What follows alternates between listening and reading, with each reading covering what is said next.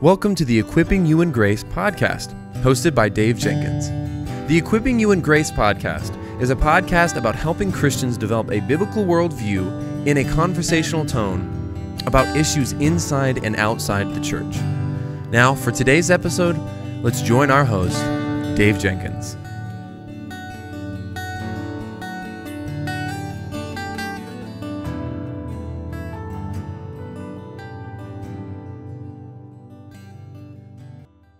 Hey guys, welcome back to the Equipping You in Grace podcast. My name is Dave and I'm the host for this podcast. And today we're going to take a break from this week from doing author interviews today. We do have a great lineup coming up, but today I wanted to do this episode on a very special topic that means a great deal to me, and I hope that it means a lot to you. We're going to talk about mentorship and what that means and what that looks like. It's not something that I think we talk enough about in the church, so I hope that this is helpful. You know, over the years, I've had a lot of mentors. In high school, I had a youth pastor and a youth elder who invested a great deal of time and effort and energy into my life. During a period of time when my parents were divorced, and even before that, when they were struggling in their marriage, these men came alongside of me and invested in me. They walked with me.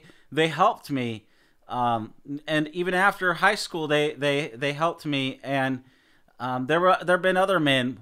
One of the men that God has used significantly in my life, I dedicated part of my book, not only to my wife, but also to this man, and his name is Mike Beaudin. About 2 weeks ago, Mike, unfortunately, went to be with the Lord. He had COVID, and his lungs were filled with fluid, and the day before he passed and went to be with the Lord, I got to share with him over text about how much he meant to me. And I'm so thankful that I got to do that, because it really meant a lot to me, and I'm sure I know it meant a lot to him, and he got to share a little bit with me. But about 2 weeks ago, he went to be with the Lord, and I just wanted to. I remember the first time I met Mike, and some of our very first conversations. The Lord used Mike in my life at a time when I was coming out of a church where I experienced spiritual abuse, and Mike came alongside of me. He helped me. He pointed out things in my life that needed to be worked on, where I needed to grow in humility.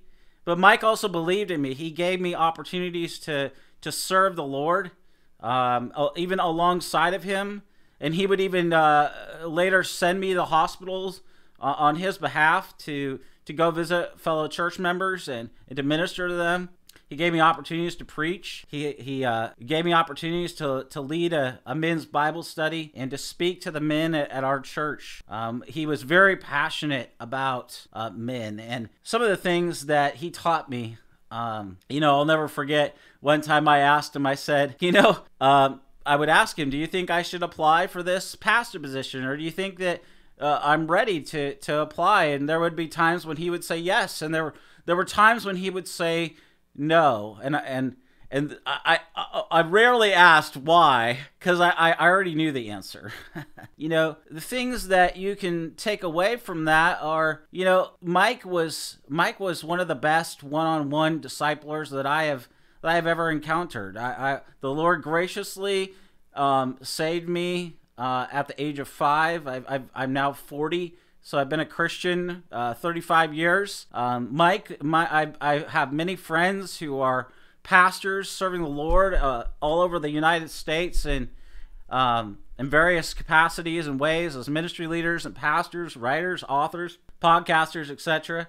But Mike was one of the best disciplers, one-on-one disciplers I have ever met. He's one of the best, in my estimation. Not to compare to anybody, he's one of the best shepherding pastors. And what Mike did so well was he would be fully present with you. He would listen to you.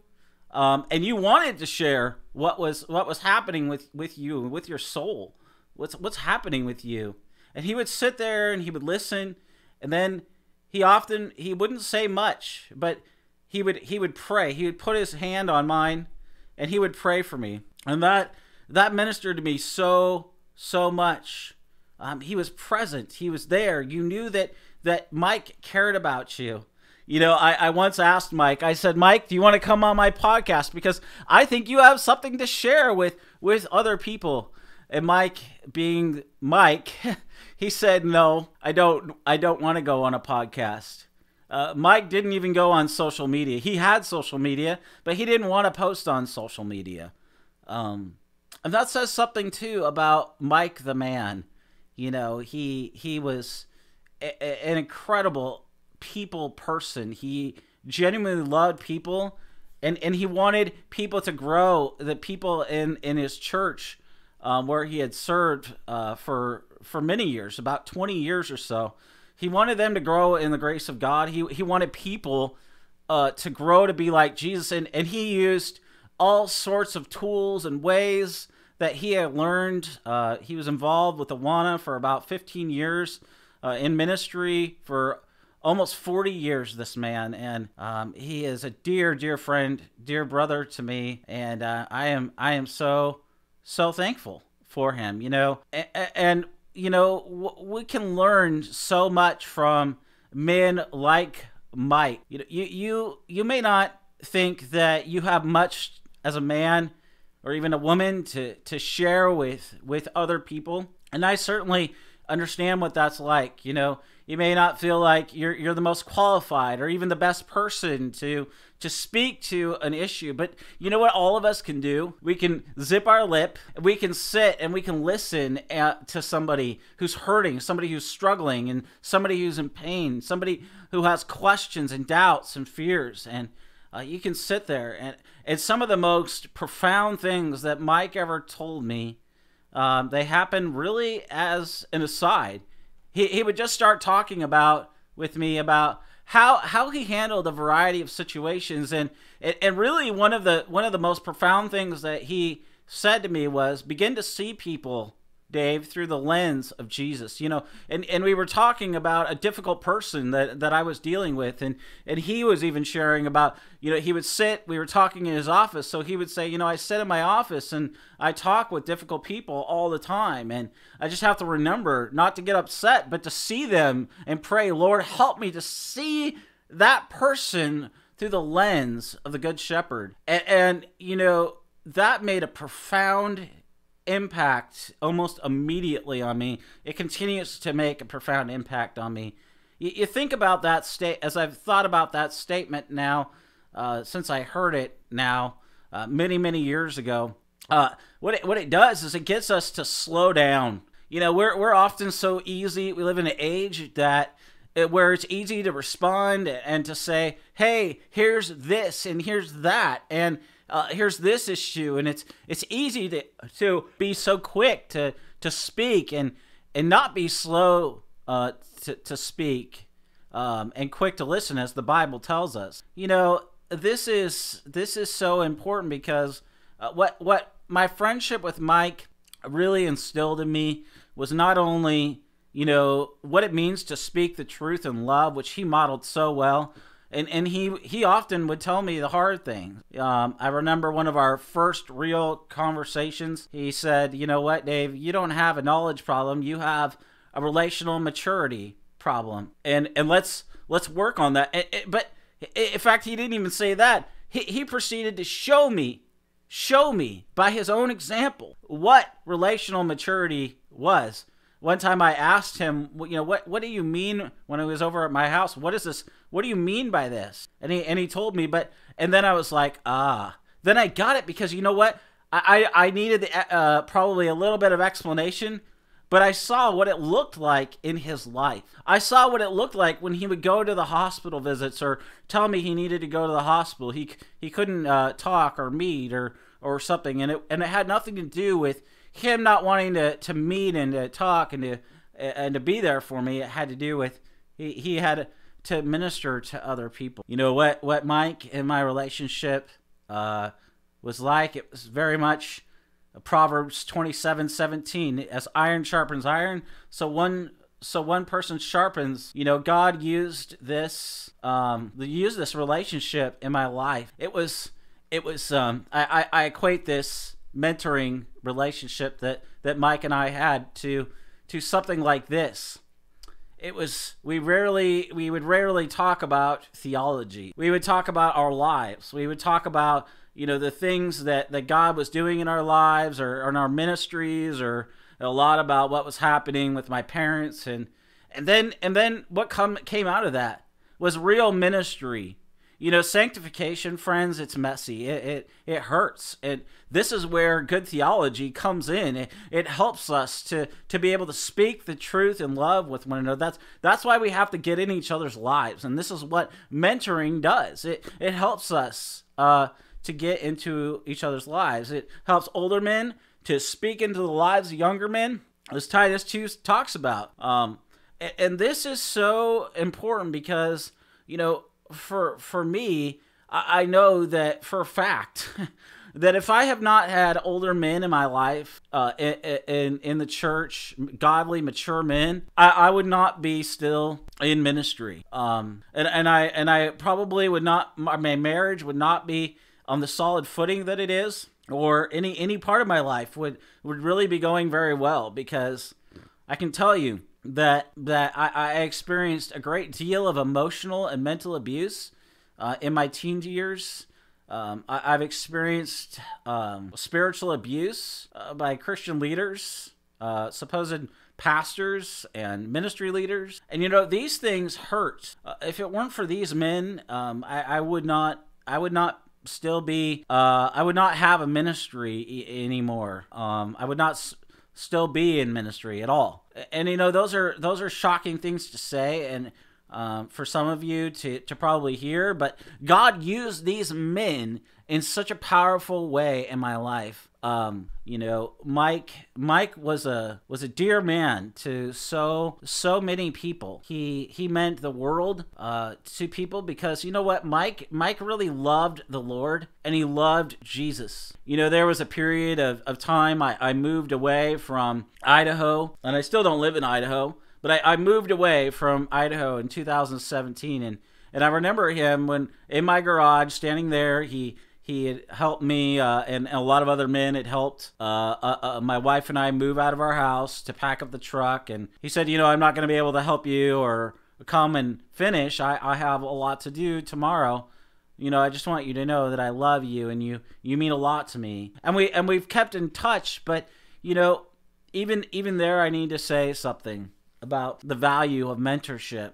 And what you need to understand is, Mike and I had such a close relationship that we talked and we shared, and every day. And Mike became for me, when I moved away, I realized that Mike had become a crutch. In the first year, I had leaned on him so much that he had become a crutch for me. It became so easy to share with Mike about what was happening, and moving away was a good. In many ways, it was very hard for me, but it was also very good for me, because what the Lord did in my soul in the first year, it helped me. In fact, the Lord used it to address areas of discontentment and idols in my life, and to spend more time, focused time in prayer and in the Word, and the Lord continues to use that in my life, even today. Friend, you might wonder, what does mentorship looks like? Well, very basically, it can look like you just establishing a relationship with an older man, getting to know him, building a friendship, sharing life with one another. We think we can meet, and I'm not discouraging theological conversation. I am the biggest theological nerd you'll probably ever meet. I love theology. I love to talk about theology. I could talk about theology all day long. Just ask my wife sometime. Maybe I will when we have her back on. I'll ask her, tell those who listen to this podcast, how much does Dave like theology? And how much can Dave talk about theology? I could just you can just imagine we have theological conversation all the time about all sorts of things, because here's the thing, and this is why I'm sharing this, is, theology isn't just having a theology conversation. It's theology is for all of life. And all of life is before the face of God. And so all theology is for all of life, because all of life is theological. So as we talk about Christian mentoring, that is so important, because you can meet and you can talk about life. You can meet and you can talk about specific areas that you want to grow in and those kinds of things. But here, let me tell you a story. I was meeting this is when I was out of high school, and I was meeting with the pastor, a different pastor now. This is about 2001, and he would ask me how I am, and I would say, "Oh, I'm doing fine." But then towards the end, I would start sharing.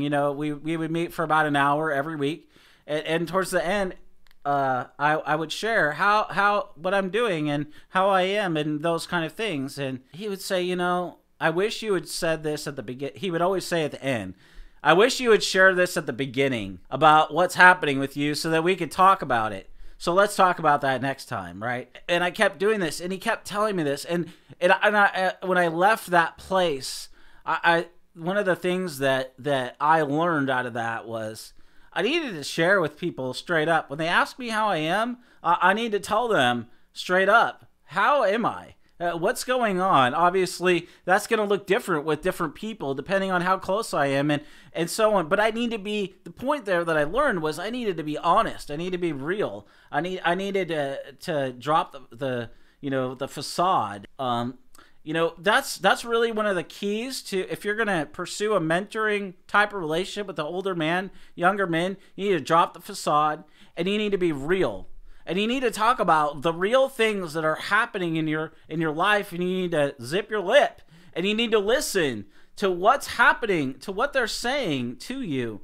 You need to make sure that they're a trustworthy person, that they have good theology. I'm not saying that you just go and find somebody. You need to make sure that they're solid in their theology, and that they really love the Bible and love the Lord and live a life worthy of imitation, as Paul talks about in 1 Corinthians 11, verse 1 and 2.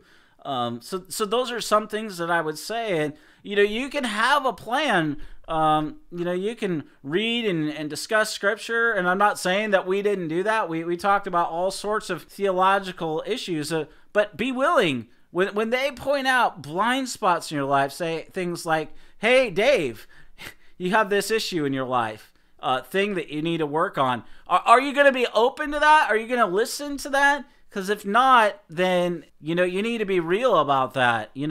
Are you going to be thankful for the ways in which they're going to speak into your life? And many people say they want real accountability, but when it comes down to it, they don't want real accountability. If you're a Christian leader, whether you're a pastor or an elder, you should be intentional about pursuing accountability. I can tell you, when I moved to a new area, I am always on the lookout for trustworthy guys that I can share with and I can, get to know and say, "Hey, would you be willing to, we have a friendship here. Could we meet and you hold me accountable?" And of course, always my pastor is holding me accountable too. But I'm just saying, you need to be looking for those kind of things. What kind of person should you look for to be a mentor? Well, Galatians 5:22 through 23, the fruits of the Spirit are just some of the things that you should be looking for. This lays out a foundation for what you need to know about growing as a Christian and even helping somebody to grow. Remember, everything you need that you have, because the Holy Spirit, right, He uses the Word in our lives to point us, to convict us of our sin, to point us to Jesus, and to send us out on mission for God's glory. So God can use you to be a mentor. Are you willing to be a friend to somebody? Well, then you can be used by God to speak the truth to people. You have something to say, because we have 66 books in the Word of God. That's why you should be reading and studying and meditating on and memorizing and applying the Word to your life, because you have as you're reading, as you're studying, God is using that to give you knowledge and understanding of His Word and His ways, and be studying good theological books. That's why we have all these great author interviews, so that you can not only hear from solid authors, but so that you can and solid guests, but so that you can yourself go get those books and read them and study them. We also talk about a variety of subjects, on Wednesday. And we got a great list of topics that we're going to talk about in the coming year, and I'm really excited about this. But you see, if the Holy Spirit lives inside of you, you have something to pass on to another person. 1 Thessalonians 5:11 says, "Therefore encourage one another and build one another up, just as you're doing." John 16:13 says, "When the Spirit of truth comes, He will guide you into all truth, for He will not speak on His own authority, but whatever He hears, He will speak, and He will declare to you the things that are to come." You don't have to be perfect to be a mentor. You don't have to have all the answers or all the theology answers, or even all the ministry experience, or even a particular personality. You have to have a humble heart, a desire to share what God has done in your life because of Christ, and to show people from the Word what that means and what that looks like. If you're not sure where to begin, start reading the Word of God. Start praying. Maybe ask the Lord, would you give me opportunities to speak into the lives of those around me? Be looking for those opportunities. Here's some principles to help you think about the essential activities you might plan as you seek to mentor effectively. Cultivate a humble and teachable attitude within yourself. Spend time, quality time, availing yourself of the means of God's grace in the Word of God and prayer. Pray for opportunities to minister to other people, whether through evangelism or discipleship or mentorship, or to minister to a friend who is hurting. Pray for people in your local church. Pray for your pastor. Practice vulnerability with other people. Not talking, and let's qualify this. We're not talking about yourself and making yourself the point of the conversation, but sharing about what the Lord is doing in your life in a compelling way. Sharing about, hey, this person taught me, I learned these things from this person as they were following Jesus. This is a compelling gospel witness to people. It helps them not just to hear the truth, but to catch the truth. That is so important too. It's important that we not only tell the truth because we're a people of the truth, but that we help people get to catch the truth by the way in which we live our lives. If you struggle with a particular sin or area of your life, or you're suffering, be honest with the person that you're going to mentor or you're discipling. This is going to create opportunities for them and a safe place for them to share with you. We see this mentoring relationship all through the Bible. Jesus only spent 3 years of his life out of 33 in public ministry. This period of time, it's well known for the miracles, the other significant events, but much of his focus, was on the relationship he had with his closest associates, whom the Bible refers to as his disciples. Jesus taught them everything that they would need for a lifetime of following him. But even more importantly, he taught them in a way that enabled them to teach everybody else that they came in contact with. In fact, Jesus knew that he couldn't mentor everyone personally. He chose 12 men whose responsibility was to multiply themselves by passing everything he taught them on to others, who would pass on to others still. So as you think about who you're going to mentor, follow Jesus' example. Read the Gospels. Learn about how Jesus interacted with his disciples. And as you begin that mentoring relationship, you might also explain that your vision for mentoring is investing in people with a willingness, if not yet the confidence, to pass on what they learn to others. This is mentoring the way of Jesus. Jesus also walked through the ups and downs of life with his disciples. This is most obvious in the life of Peter. You know, Peter was a hothead and he was impulsive. He was one of Jesus's closest friends, and yet the night that Jesus was on trial before he died, Peter denied that he was Jesus's friend to a group of people. At that moment, Jesus needed him the most. Peter put himself first. And yet after Jesus died and he came back to life, he met up with Peter to restore the relationship, right? And so Jesus helped Peter grow in character by walking with him through failures, through disappointments.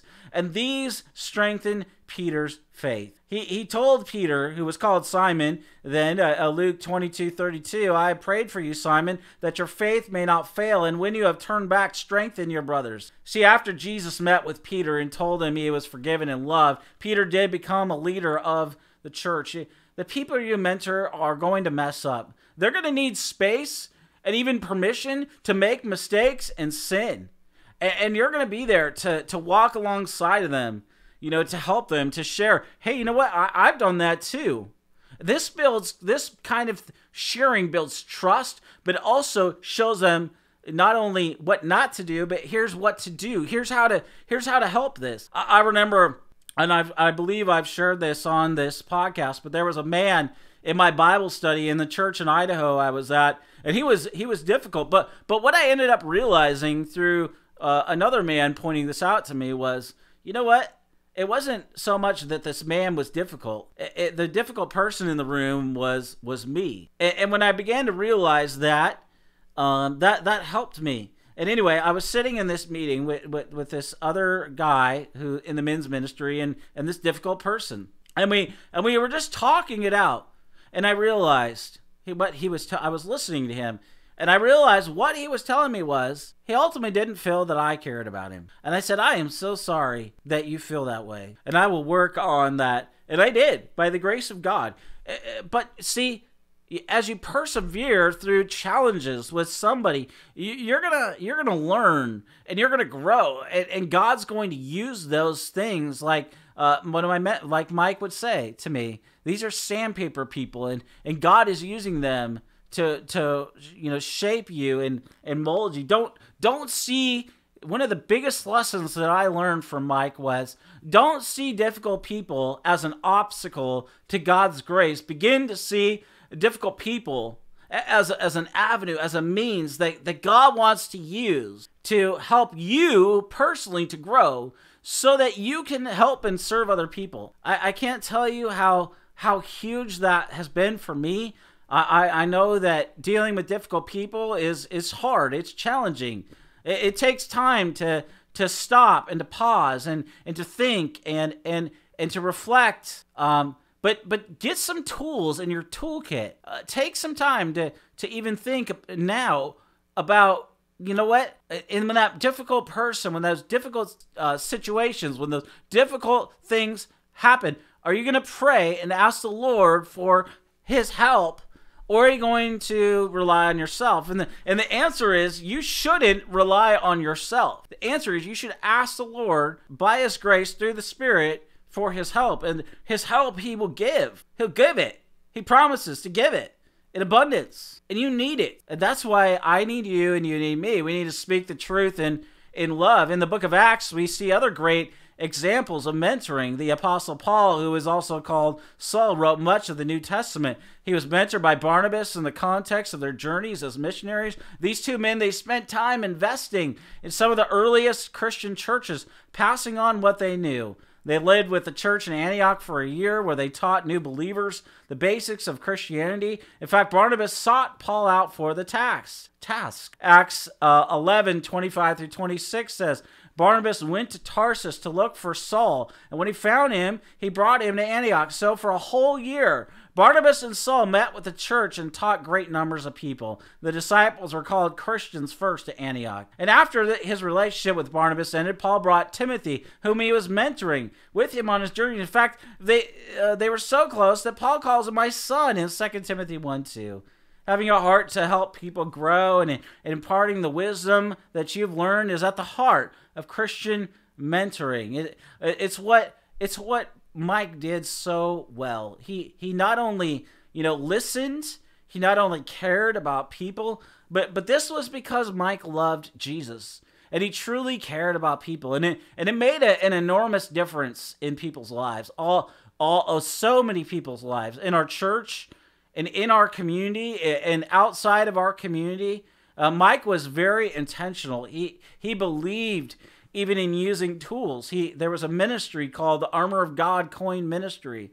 But Mike didn't believe that the Armor of God coin was, by itself the only means. He believed that God, by the Spirit, used the Word of God to convict and to point people to Jesus and to send them out on mission. But the armor of God was a tool that Mike believed in and Mike used in discipleship.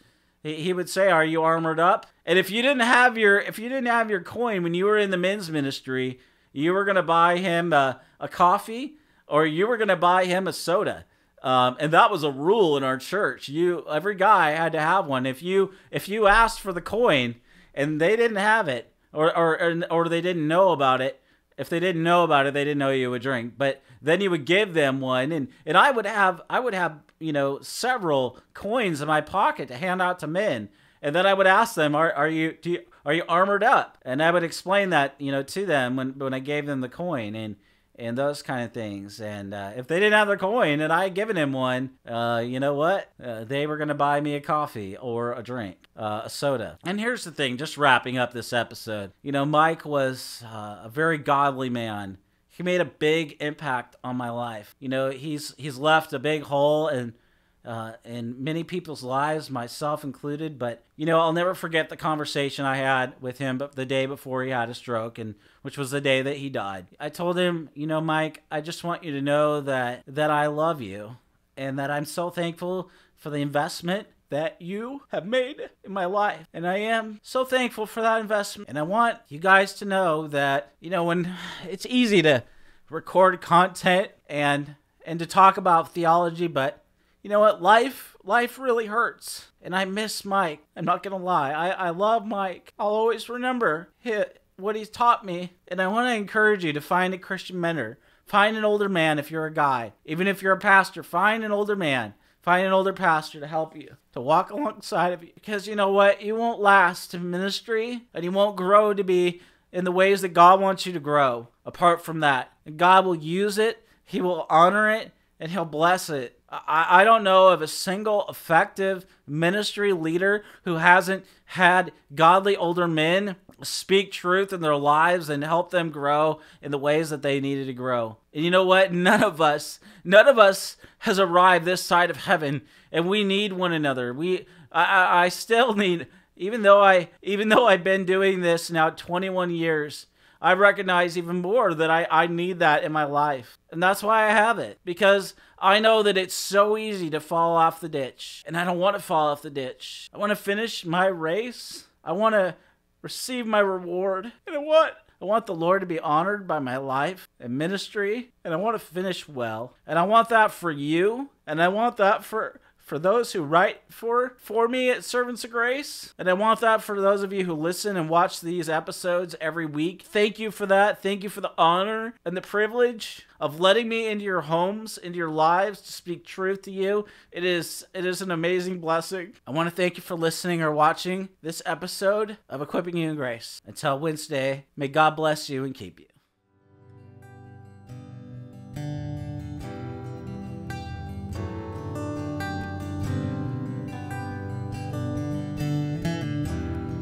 Thank you for listening to the Equipping You in Grace podcast. If you enjoyed it, please subscribe, rate us on the app, and share this with your friends and family on social media. If you want to find us on social media, you can find us on Twitter @Servants of Grace, on Instagram @Servants of Grace, or by searching @Servants of Grace on Facebook. You can also find this episode and many others like it on the front page of our website, servantsofgrace.org.